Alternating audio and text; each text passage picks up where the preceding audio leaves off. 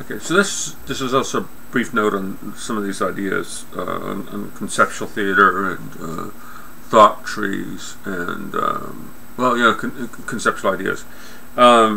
This idea of this ACC is the Acme Conceptual Conveyor, and it's sort of related to the idea of, you know, of a, if you, the source of this is really very funny. It's really just a very cool cartoon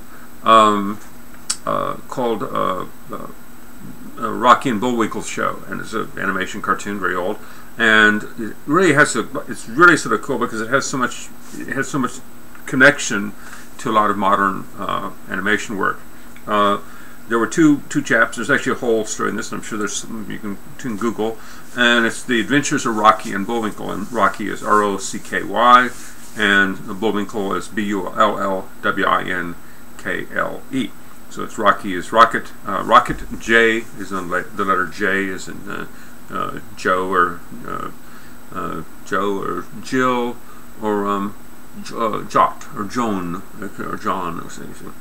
And then Rocket J Squirrel and Bullwinkle J Moose in the letter J. And so if you notice in The Simpsons, there's also, it's Homer J Simpson and it's Bart J Simpson. And so J stands actually for J, J-A-Y.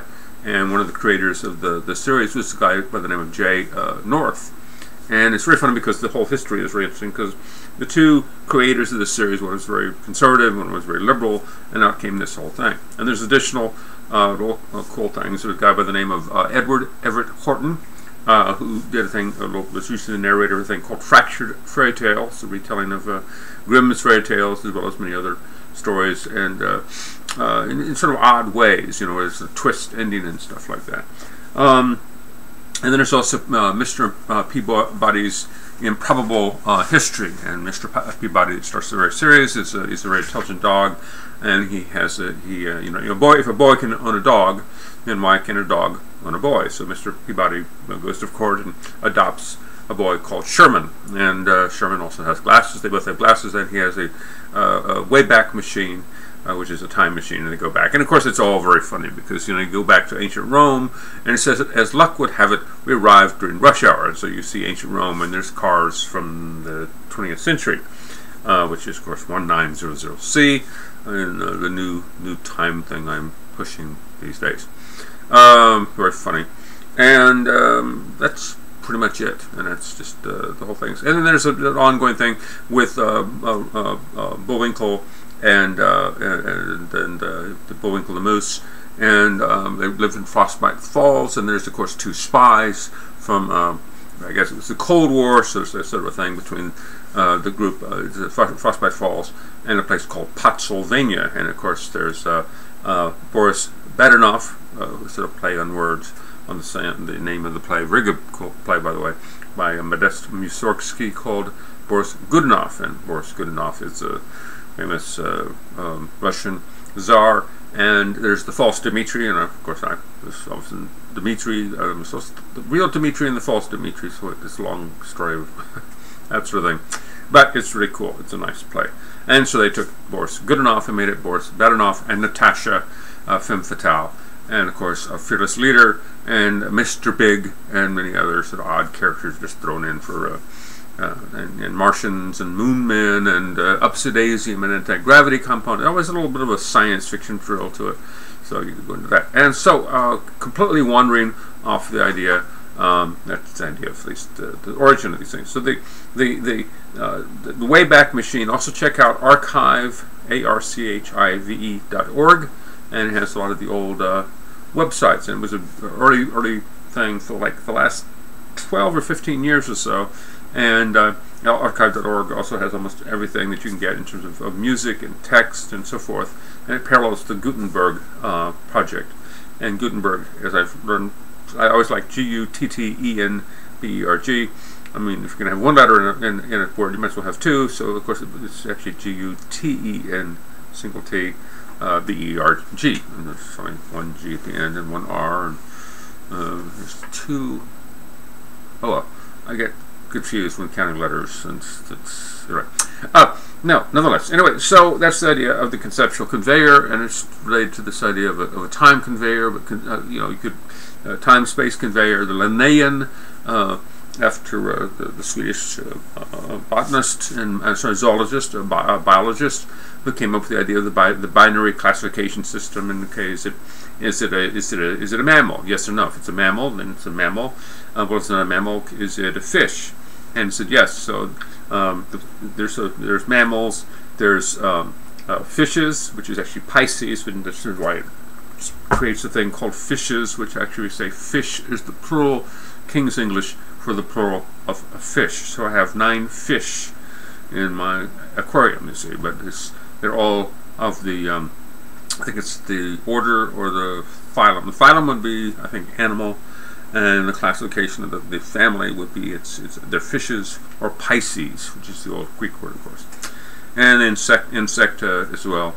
And there's also the phylum, the chordate, which have the backbone, and they don't have a backbone. It's like an insect or a certain kind of course, plants. You know, they don't have backbones, and they're plants rather than animals. And of course, it became much more complicated than Linnaeus probably could have imagined, or not. I'm not sure.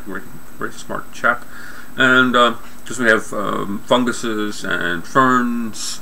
My particular area I like is enjoy plants or botany, you know. So. And anyway, so they have all kinds of conveyors, and they're ways of transporting from one idea, one thing to another. So we could maybe get in a car or a bicycle or walk or swim, especially if we're a dolphin or a whale, and you could swim from one place to another. And a bicycle, of course, is the only form of transportation more efficient than walking.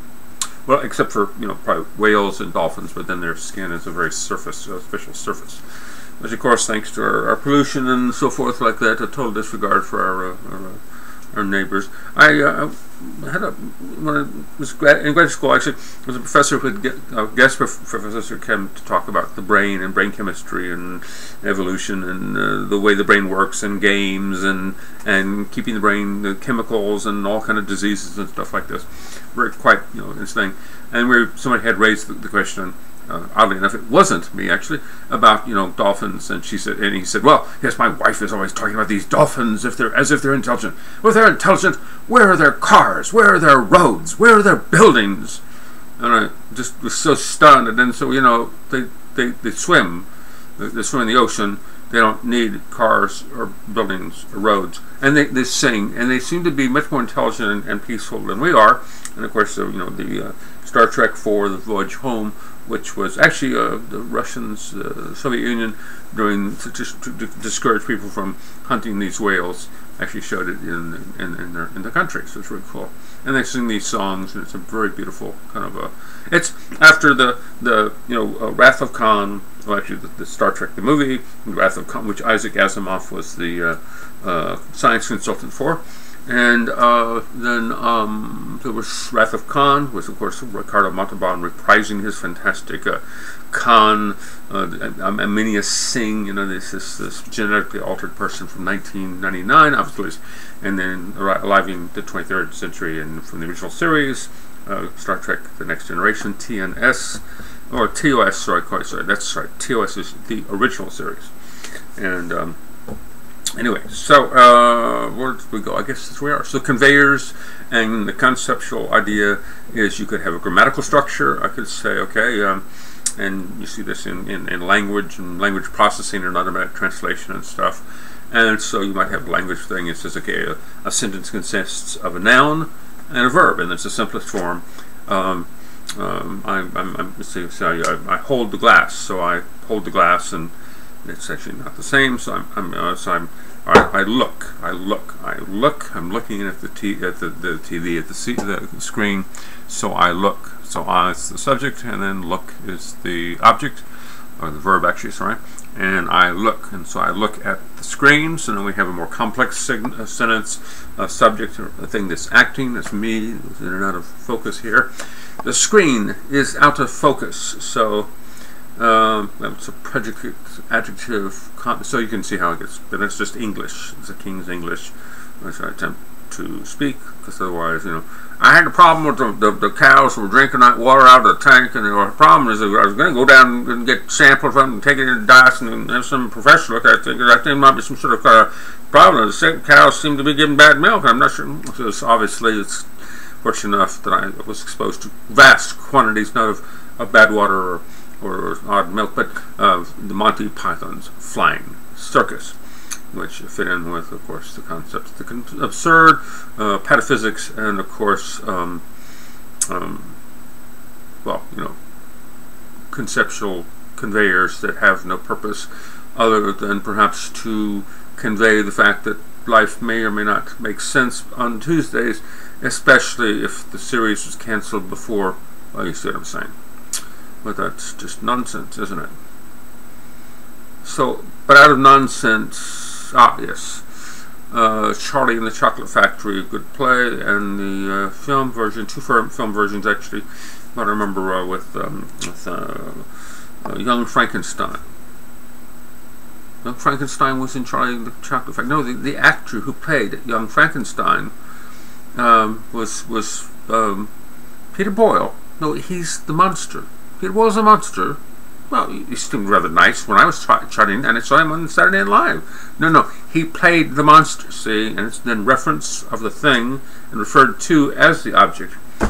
And of course, we go to a very famous statement of the White Knight in Alice in Wonderland, talking about, well, he's going to recite a poem, and the poem is called this and just known as that, and the poem actually is this.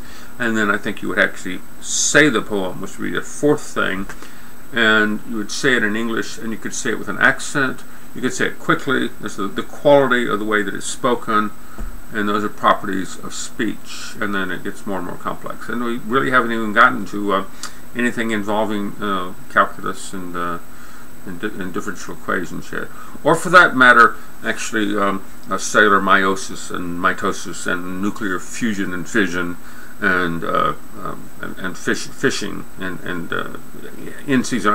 It's like $30 for the fishing license, and of course it becomes more and more absurd as you go. But of course, the idea is, as long as we're careful to respect the capacities of the Earth for renewable resources, there will always be not only resources and racehorses, and I think it's Beetlebaum in the third. It's Santa Anita, which of course is Spike Jones, not to be confused with Spike Mulligan, and not to be confused, of course, with spiking the ball in volleyball, which is considered actually a legal move. So one thing associates with the other, and it becomes a chain of logic which has no real logic other than play on words. Well, then that's pataphysical, and then it's Alfred Jarrett. And again, once again, we return to the absurd, and not to unexpected in election years, or election ears, or election years, or the election ears, or the people, the election ears, elections ears, no, the election years of the election. And that's just English. The king, and pretty much the king's English too. I think I might have left an apostrophe. I'm always trouble with when you put, if it was Susan's dress. It's S-U-S-A-N apostrophe S, Susan's dress. But if the person's name ends in an S, like Les's dress. So there's a person by the name of Les, and Les has a dress. So it'd be L-E-S-S and apostrophe S, or it would be L-E-S-S apostrophe S's, like Les's, or it would be L-E-S-S E-S apostrophe, or it would be L-E-S, and there's one, and it could be a whole family of Les's living at, of course, Moore Drive, and then you can see the whole problem. And then, so this is the whole crux of the conceptual concept. Thank goodness I've given this, and I won't have to repeat this again, unless, of course, I actually do it as a performance piece. This is pretty much what I do, which just gets completely out of hand, and so I just usually stay in the corner, and only when. But it's not even. See, Monty Python and a lot of these things, they're not spontaneous. They're very, very, very carefully rehearsed, and they're not ad-libbed.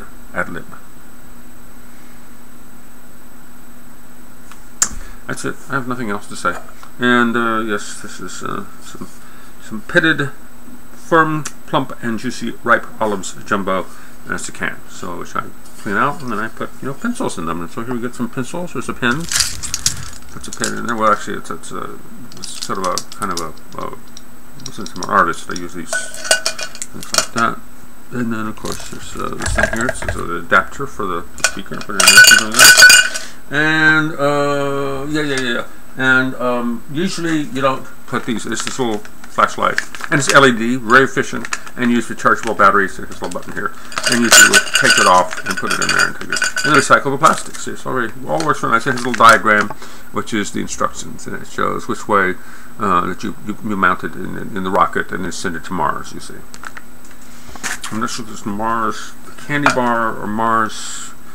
The Mars, Joe Mars and Sally Mars and Toby Mars. They live next to Moors, who live down the street from Les Nessman.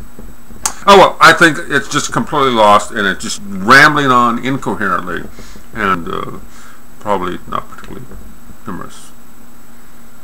I have a great sense of humor. I have a great sense of humor. I just don't have any timing sense and sense of sensitivity. Well.